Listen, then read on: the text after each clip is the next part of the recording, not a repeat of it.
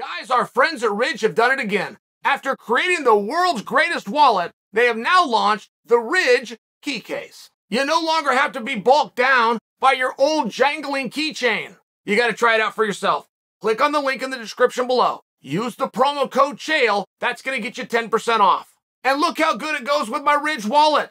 The Ridge key case secures between 2 and 6 keys. It organizes your keys in a compact silhouette and folds out for easy access. There are 6 colors and styles, including carbon fiber and my favorite, burnt titanium. The Ridge team is so confident that you like it, they're going to let you test drive it for 45 days. If you don't love it, send it back, get a full refund. Go to ridge.com/Chael to save 10% today, or just click on the link below. What does Gordon Ryan do now? What does the sport of jiu-jitsu do in response to Gordon Ryan? Let's take these in ascending order. Gordon Ryan stays with jiu-jitsu. So many guys want to go and do MMA, right? The policeman and the fireman, they just can't get along. The pipe fitter and the plumber, they just can't get it right. The Marine and the soldier, don't say it in the wrong words. It's one of these things. Every actor wants to be an athlete. Every athlete wants to be an actor.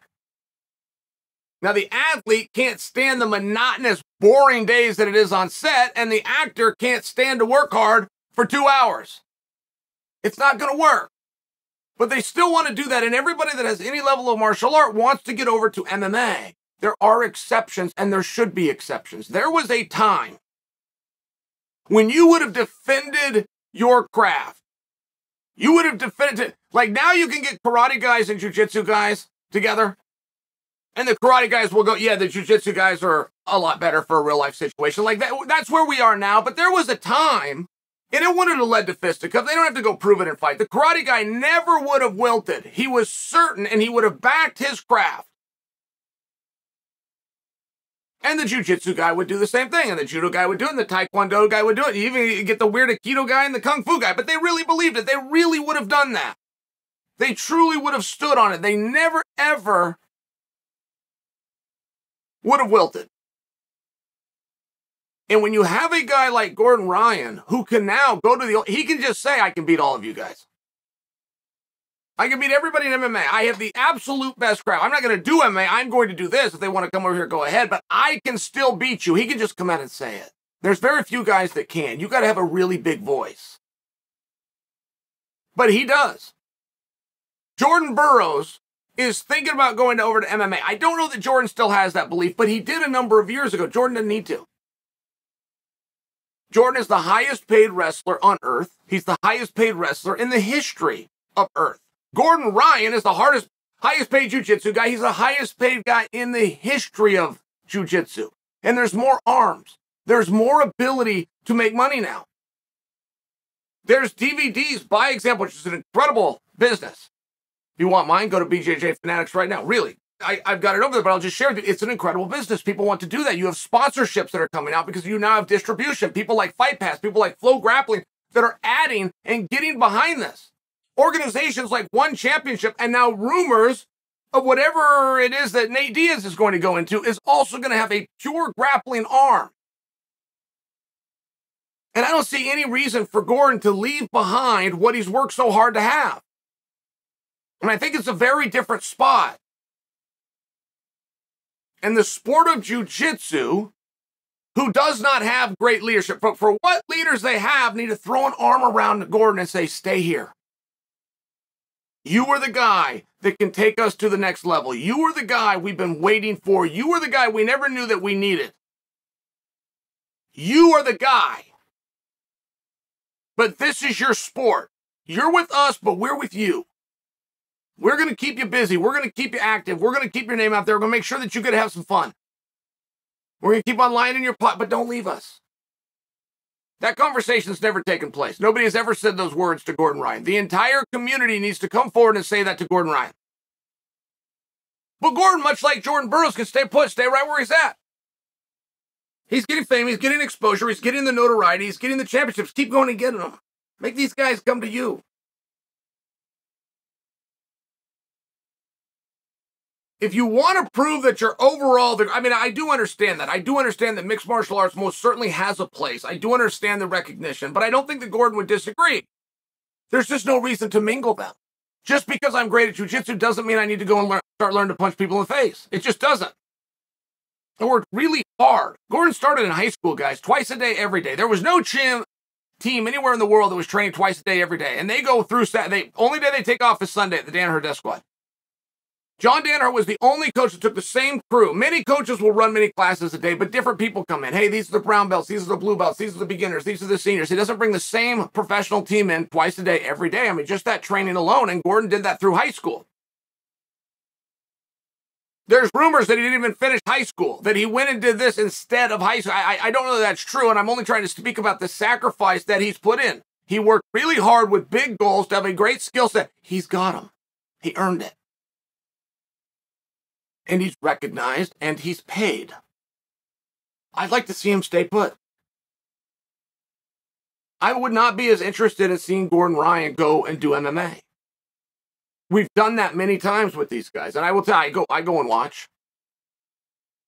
I went and watched when Marcelo Garcia did it for a couple of minutes.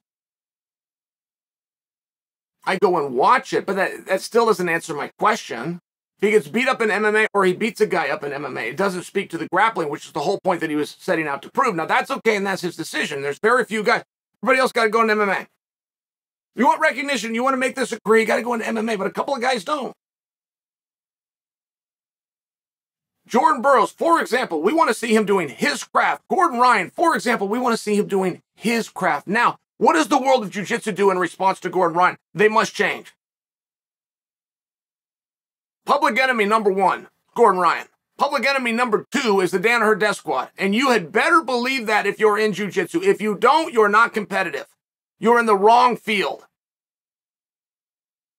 I guarantee you Eddie Bravo is already looking at a curriculum. He wants that one spot back, of which he used to have. I guarantee you the Gracie family is already looking at that curriculum. They want the one spot back, of which they used to have. It's not just a technique standpoint. It's also a training standpoint. You got to hear what I'm saying. Twice a day, every day. Look, do you know anybody that's ever done that? A lot of you guys do jiu-jitsu, myself included. I'm a black belt. But do you guys do it twice a day, every day? The only day you rest is Sunday. 12 workouts a week. That's what I'm asking. Do you 12 workouts a week? That alone is going to move you into a different category. Just the training and preparation and understanding and mat time. You guys understand that? That makes perfect sense. Then when you add the techniques, when you add the system, particularly lower body, and John Danaher pays homage to Dean Lister for opening his eyes to the importance of lower body. Don't only use half the body, use the entire body. However, these are not Dean Lister techniques. John Danaher has adapted, he has changed this, he has his own system. Many guys have even posted online, well, you can just go buy the video and find out everything you're doing. Please stop with that. And I'm even in a position where I got to figure out what I want to do. Because I want to understand this. I have a black belt. I've spent 20 years. There's a ton I've still got to learn about my sport just in my own gym, but this is a different thing. And I'm thinking I'm going to need to get in a plane, I'm going to need to go get a hotel, and I'm going to need to stay there for a period of time. It's exactly what Jake Shields did. Jake Shields was done competing, but he knew he was going to coach. He knew he understood the sport. He knew they were doing something different. He went and moved. Jake Shields moved out to New York. Had to go and learn these things. Now, he has left and he's back and he's showing his guys, but he's not getting beat. I'm just sharing. It's very important. What is jiu-jitsu going to do in response to Gordon Ryan? Some of them are going to stand back and say, this is the king. But other of them are going to step forward and say, hey, king, I'll see you real soon. I'm going to start training twice a day. I'm going to start learning these techniques, but that's exactly what they're going to have to do. And whether you want to learn those from an offensive standpoint or a defensive standpoint, you're going to need one of those if you're going to deal with Gordon. It's not a matter of Gordon being the best, guys. A lot of guys got shown as the best. Boy, what Yuri Simone's did, I mean, just by example. What Rutello did just by example. I mean, there was a lot of people that showed how great they are. Showed that they're the best. Showed that they're the best. With Gordon, we're talking about a gap. It looks like a different sport when Gordon's doing it. Gordon was done fighting Andre Galvao in 3 minutes. Regardless of what the history books say, regardless of what your eyes tell you, regardless of how long was on the clock, that match was over in 3 minutes. And that's very impressive. Andre's awesome. And Andre, though he was done in 3 minutes and officially closer to 12 or 13, made it longer than the other guys did. Gordon to win the world championship took him 2 minutes and 15 seconds. I mean, we're talking about a gap. We're talking about a sizable gap. We're talking about if Gordon Ryan had a broken arm and it was time to compete, he could still show up and go do it and be expected to win. You would have to handicap him. I mean, do you understand why it's so important to have a gap? You got these great guys. Why do they still work so hard? Why is Gordon still in there twice a day, every day? Do you ever wonder that?